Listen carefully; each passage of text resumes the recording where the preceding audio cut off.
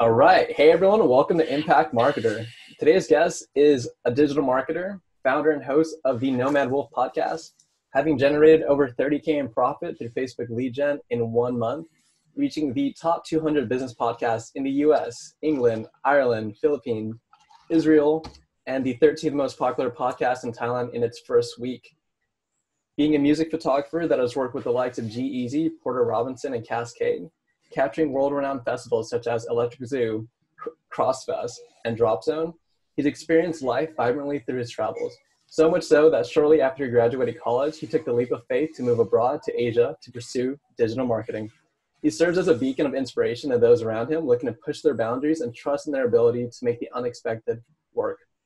Going from a lost college kid to a highly skilled marketer, podcast host, and two-time marathon runner within 2 weeks of each other, please help me in welcoming Glenn Gabriel. Hey guys, dude, Rony, thank you for the introduction. That you make my life sound cooler than it is. And he's humble. So happy to have you on, Glenn. Awesome to be here. So on today's episode of Talk of the Day with Rony Hay, we have Glenn Gabriel, and we're going to jump straight into some mindset questions. Love it. Hit me with it.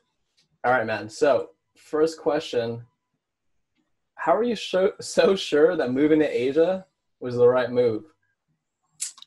I wasn't 100% sure, to be honest. But it did stem from, I guess every idea has its little inception or jump off point. I would say like 8 or 7 years prior to moving out to Asia, me and my buddy, we were studying abroad in Barcelona, and we came across an internet post about people that were making money online through digital marketing. And this was like back in 2009.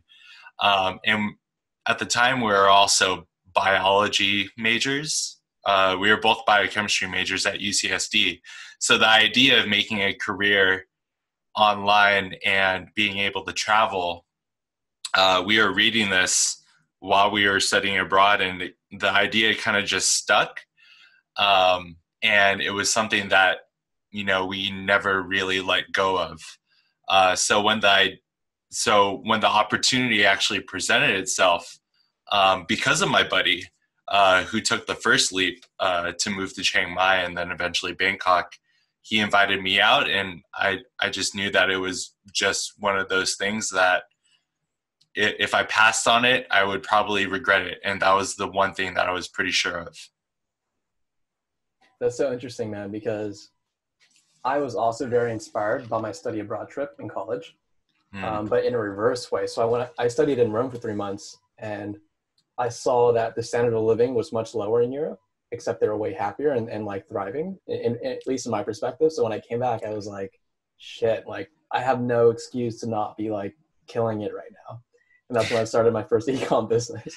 Yeah. It's always that, shift in perspective whenever you put yourself out of your bubble, whether that's environment or, what you grew up in. That kind of just opens the doors to, you being able to achieve something that was like, I don't know, further than, or not expected because of your current situation. Right. So that study abroad trip definitely served as a really big catalyst for, I assume, both of us. And let me ask you, so I know I call it the laptop lifestyle, compels a lot of people to jump into this kind of entrepreneurship. Do you think you were trying to escape something internally? I don't think I was trying to escape something.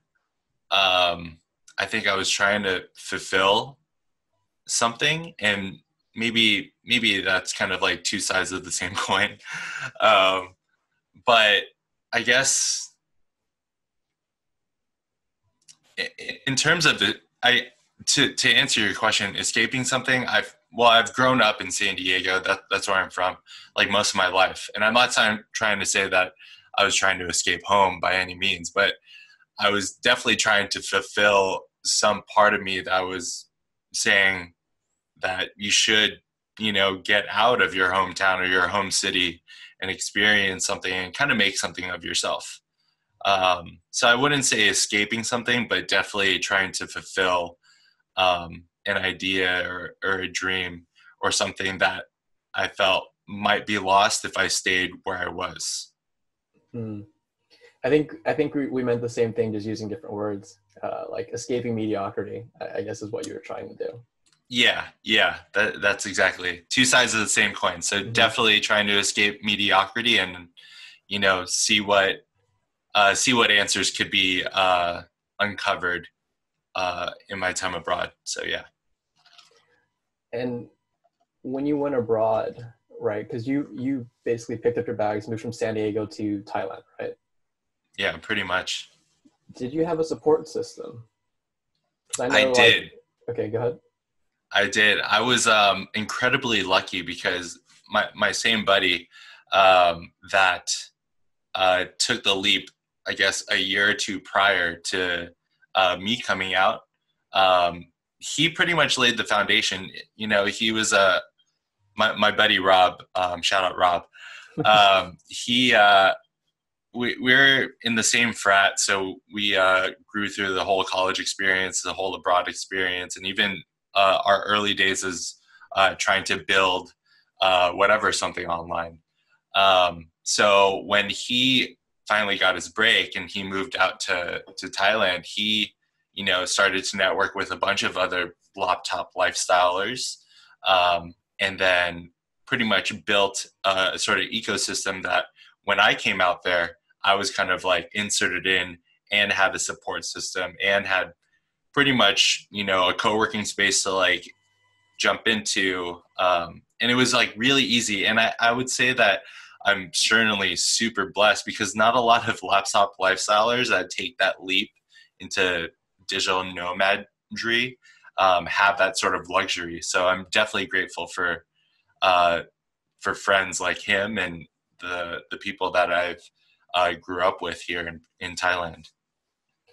Having that's amazing, first off, and having that, like, was it an easy journey for you because you had I guess acclimating to the life in Thailand here was pretty easy for me to kind of still hold my own and kind of prove my own worth to myself.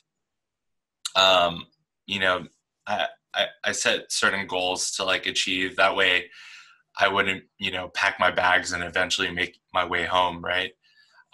So that was like probably the hardest personal summit to reach, was to make sure that my actual digital marketing chops were like straight on point. And I don't know, just kind of left me here because, when it comes to people that are digital nomads, there's a lot of us here that are like, when we come in contact with each other, it's just like, oh, you're part of this dream that we're kind of living. And it's kind of sad to see some people go because they couldn't like keep the dream alive or something. So the support system is quite strong, but it's still up to you how much you want to continue this dream, or you just don't want to come back kind of like with your hands in your pockets sort of thing. Did you ever come close to that? I would say like my first 5 months of just like trying to run these Facebook campaigns, using my buddy's framework was probably the toughest, but he always has been like so strong with his mentorship, saying like, just trust the process and just keep on launching. And, sooner than later, I was able to kind of catch a groove and stay creative and make things work. Can you walk me through how you got through those 5 months? How I got through those 5 months. Well, first off, what happened? Like, what were you feeling? And yeah, how did you get through that? Oh man. Well, it's kind of tough because like, I'm inserted into this ecosystem where I feel like everybody around me is just, crushing it. Right. they kind of found their groove, they kind of found their processes. And I was, obviously the newest guy. So I definitely spent a lot of time just trying to pick everybody's minds, how they were able to create, different angles and different types of messaging and copy within their pre-sale pages. What types of images that they used, especially, I guess, back then we would use images with like, a lower third like headline within the image. How to make that more captivating to, I guess, a newsfeed audience. So it was just like a bunch of trial and error. And I guess at that time, I don't know, I definitely dabbled in, not to sound like cliche digital nomad Bali or Thailand-esque, kind of like what we were talking about earlier, but there's an essential part of grounding and meditation that I do believe in. And it's centered around just being able to take things day by day, moment to moment, and understanding that, everything's a process. And when you're new to something and things are challenging, it's going to be, your mind's going to be like, this is painful, this is uncomfortable. But if you're able to methodically remember that everything is a process and you just need to tackle things one by one, then you'll be able to, summit whatever challenge or whatever sort of discomfort, and kind of hopefully accelerate your learning. So yeah, that definitely helped in those first couple months, was just being able to pick the minds of people that were around me that knew what they were doing. And then also kind of just stay grounded in the sense that, yeah, this is new, and I just need to, kind of trust the process and take things day by day. When you were picking their brains, did there come a point when you were being very hard on yourself because you had all this expert advice, but you weren't getting the results? I feel like there's always those points where, you are your own worst critic, right? And to be honest, that never really goes away. Like you might, summit like that first part of discomfort, right? But there's always new skills and new chops to learn, right? For example, like, when I started up my podcast, and, I'm still pretty much a nobody, even though I think the Nomad Wolf podcast is one of the best podcasts besides Impact Marketer. We're right up there. There's still always a bunch of learning curves and, self-doubt that you come across. If you're able to kind of transmute all of your previous experiences, all of your previous bouts of discomfort into and your learnings from that into your new one, then you might be able to have a better feel for and more confidence with your newer sort of projects. But like I said before, when it came to the Nomad Wolf podcast and, creating frameworks and trying to reach out to guests, and also trying to, just put yourself out there more, that was uncomfortable. And the same thing that I'm experiencing with trying to build my new agency right now. I mean, I am, you don't know what you don't know, and it's tough. And, I look back on, when I started this whole digital nomad type of thing, it's more about like, asking people who are in the position that you want to be in for some help, for some mentorship, and maybe for some frameworks, and taking that advice and trying it on and trying to take it day by day. So that whole discomfort type of thing will never leave.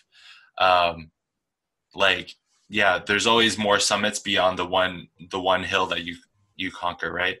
So, and that's just the process of learning, and that's just life. Beautifully said, brother. All right. Thanks so much, Glenn. And that'll conclude, I think it's a very strong note to end our talk of the day with. Thanks so much, man. Yeah, no worries. Thank you.